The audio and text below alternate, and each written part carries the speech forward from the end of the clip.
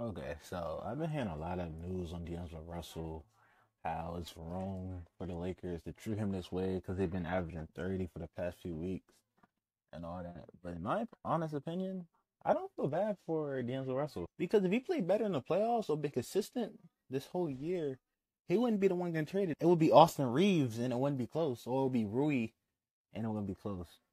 But because he been playing good the last 4 or 5 games, they supposed to forgive everything else he did. And to be honest with you, the Lakers don't. I've been saying put Brown at point guard, put Brown at point guard, put Brown at point guard, put Brown at point guard.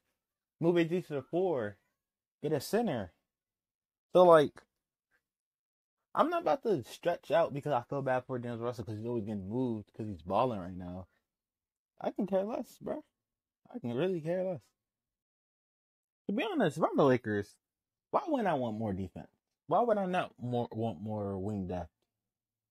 And since I get rid of D'Angelo Russell that doesn't perform in the playoffs, goodbye. Like I'm not about to feel bad. I'm not about to cry. Like feel bad that he's crying on the bench. He giving his all. What was his all in the playoffs? What was his game in the playoffs? Like I'm not about to feel bad. I'm not about to boo hoo now because he's playing up to standard now. You had all that time, bro. I'm not about to. Yeah. To be honest, even if they trade D'Lo, I don't really see the Lakers winning a chip this year. Nothing's going to put them over the hump to be better than these teams in general to me. So they can do all this trade, try to work their roster, but it's still not going to be enough to win the chip. In my opinion, might not even be enough to get them out the West. Might not even be the second round, to be honest.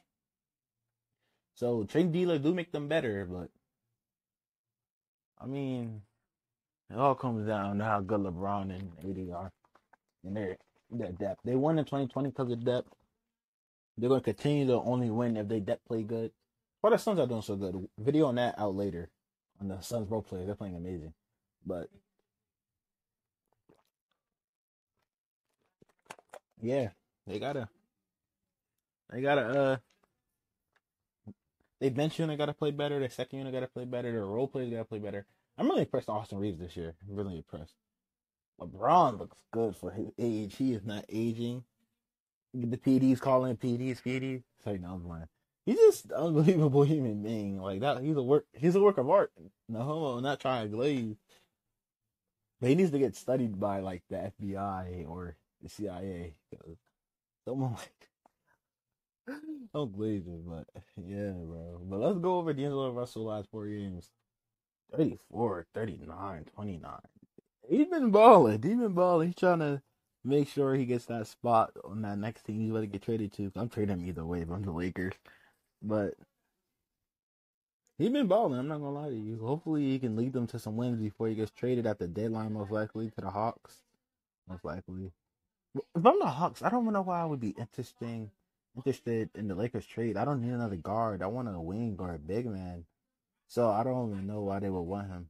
So if I'm the Lakers, I'm not putting my all into getting them from getting Dejounte Murray. So I don't know what the Lakers should done. I gotta think about it. If I'm the Lakers, I'm gonna just go out and get some depth like the Suns did. Actually, I'm lying. I'm really lying. If I'm the Lakers, I'm going out to get a center for AD to just play the four again. That's what he wants. That's how he won in 2020.